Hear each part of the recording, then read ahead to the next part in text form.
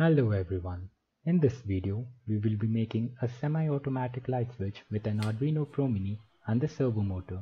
We will be using the infrared mode of communication to keep the project as simple as possible. All the support material will be provided in the description. Let's get started.